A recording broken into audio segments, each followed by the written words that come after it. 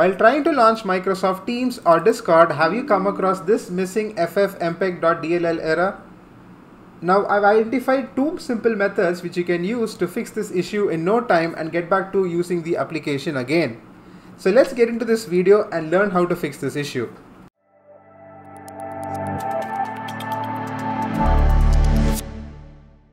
First, let's look at how to fix this issue for Microsoft Teams. Open your browser and go to this link. Now scroll down to the first solution and here click on this link and then save the file. Next you need to extract the contents of this zip file. Right click and click on extract all. Next press Windows and R button and then type in this command local app data and click on OK. Next open the Microsoft folder and then Teams folder and then the current folder. So this is where the DLL file needs to be placed. So just copy this file and then paste it here.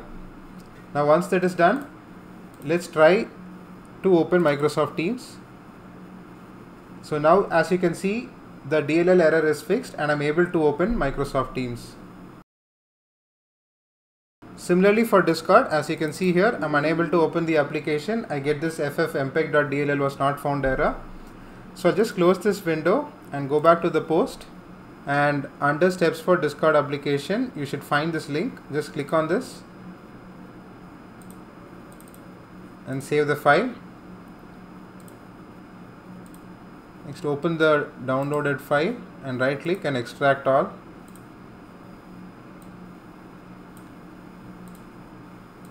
Similarly press Windows and R button and type in %local app data %, click on OK. Double click on Discord folder and then the app 1.0.9012. This number will vary depending on your PC and your installation. So just open that folder and here you need to place the missing FFmpeg.dll file. Now once that is placed, let's try to open Discord now.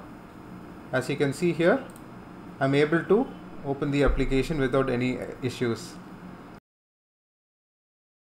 For the next method, you just need to uninstall and reinstall Microsoft Teams and Discord. Now to do this, click on the search area of the taskbar and type add or remove programs and then click on the first result.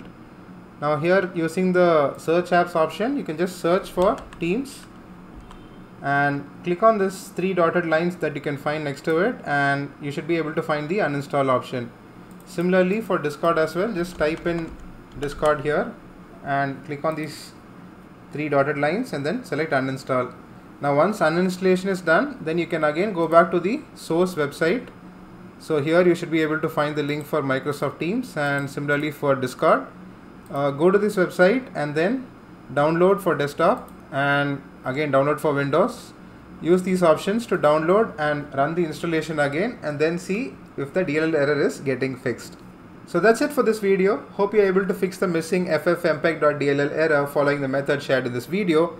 However, if you're still not able to fix this issue, please do check the link in the description where I've shared additional methods. See you in the next video. Until then, thank you and bye-bye.